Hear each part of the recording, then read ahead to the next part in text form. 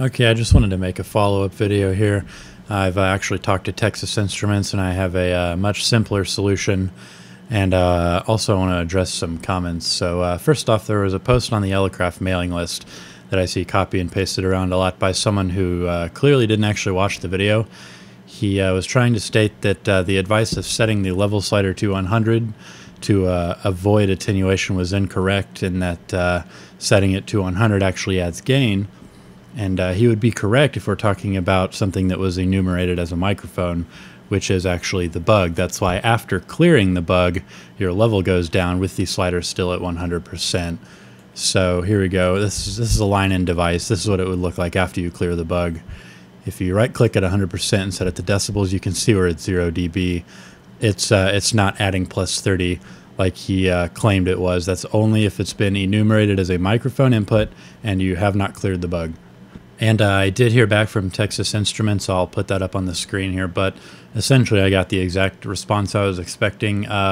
They admit it is a bug in operation. They've known about it for a very long time, and they pointed me towards the white paper they have outlining the bug's behavior, which I also had already linked in the original Reddit topic.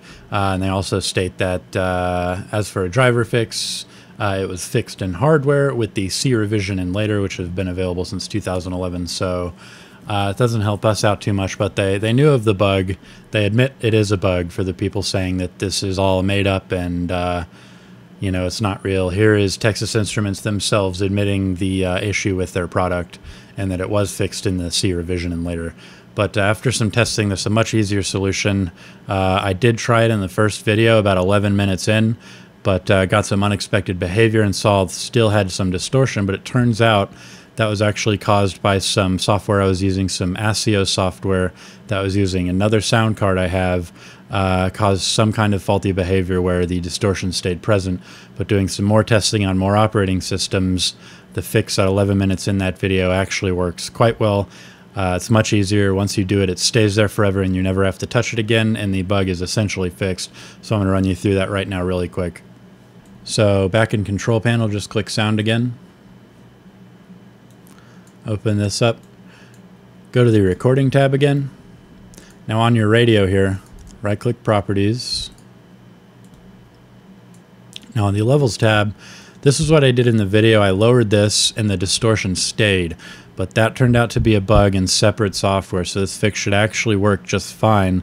We've tried this on a few systems, and they checked it with a scope, and it looks like it was fine. I encourage you to check as well, but we're about 99% sure this should be just fine. So on the Levels tab, right-click if it's not already and hit Decibels.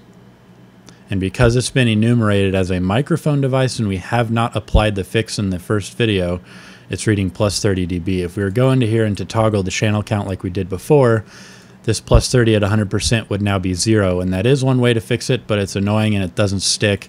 So now that we right-click and we have dB, we can drop this down and get rid of the gain until it reads as close to 0 as possible. The closest you'll most likely be able to get is about -0.04, that's just fine. That way it's not adding that 30 dB of gain anymore, and you do not have to mess around with changing channel count. Don't touch this. Leave it at the channel count you want with the sample rate you want. Then go into the Levels tab and remove the gain this way, setting it as close to 0 as possible. Hit Apply, hit OK, and then you're good to go for the rest of the time you will ever be using this device. Even if you turn it off, turn it back on, this will get remembered. It'll get enumerated incorrectly as a microphone device, but that's okay because we can remove that gain here and the problem is fixed. I did try this in the first video during some testing, and I wanted to recommend it as it is a much easier fix, but every time I did this, I would still have distortion on the waveform, and I didn't want to recommend that and make people's setups worse. But that turned out to be a bug in some ASIO software I was using that had initialized another sound card. So long story short, that was an issue on my system. We've tested this on Windows 7, 8, and 10 on a few other systems, and this actually does get rid of the gain. Just hit Apply, hit OK. Now I can turn my radio off. It'll disconnect. I'll turn it back on.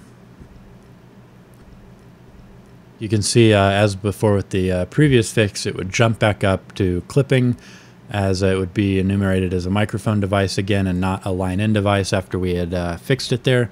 And that slider would then again be adding plus 30 dB of gain. You can see that's not happening here.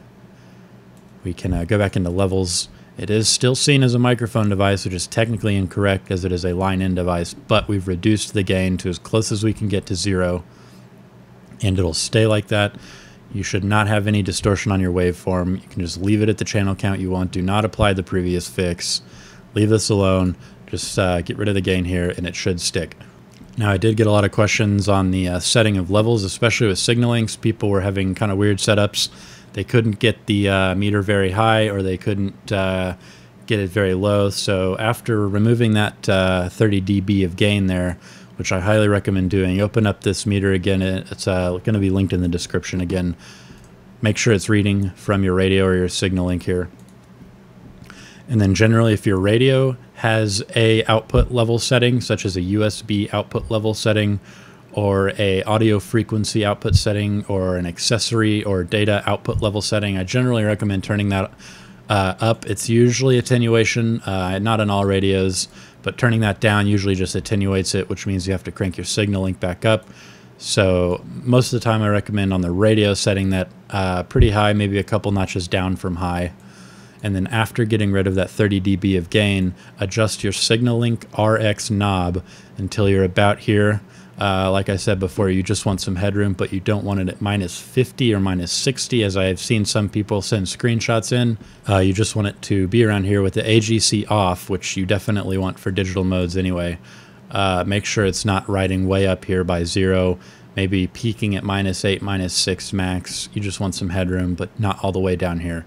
And you should be good to go, and that's about all you need to do. Now, I have seen some people claim that they're working fine, they don't want to touch it, they want to leave that 30 dB of digital gain on and then crank their signal link down.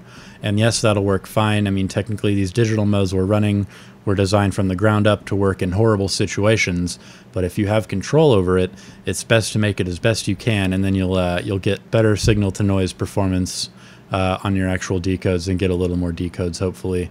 So do not crank your signal link all the way down, which pushes your analog audio down into the noise floor of the signal link, which we have seen on a spectrum analyzer. Down around 60, minus 70 dB, the signal link does have some self-generated noise.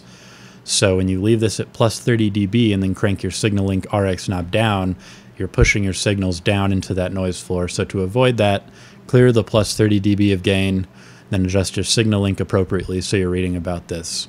Hope that helps.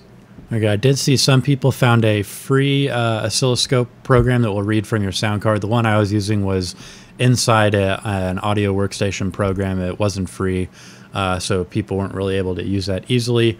So people have been posting this program around. It's called Sound Card Oscilloscope. I'll post it in the comments.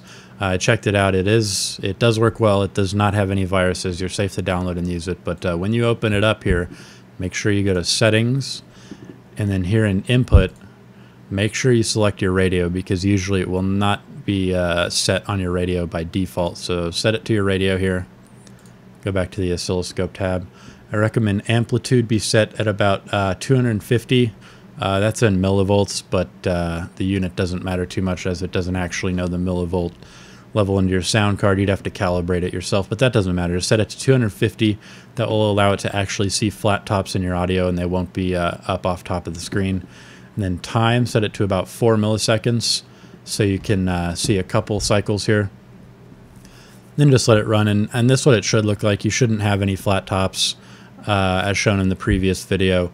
Reducing that slider, it should look pretty good like this. Now if it looks like this, I'll raise that slider up here. That's flat topping. That's with the slider left at plus 30. It'll look like that if you leave that slider at plus 30 and adjust your signal link to where it should be. Usually it'll do this. You do not want that. You want to make sure that slider is at about as close to 0 as you can get it, and it'll look like this. So just a hint, this program does seem to work pretty well. It is free, totally free. It doesn't nag you to pay or anything, and it doesn't have any viruses. So I do recommend this. So I hope that helps. If you have any questions, just ask again. But previously in the previous video, it looks like the distortion I was seeing was not caused by this bug itself. It was caused by something else going on. So I wanted to follow up with an easier fix and share the response from Texas Instruments, who do say themselves, yes, the bug does exist. We've known about it for a long time. We had a white paper out to all manufacturers using this chip, showing the behavior, and it's nothing new. And we did fix it in the C revisions of the chip. So I hope that helps.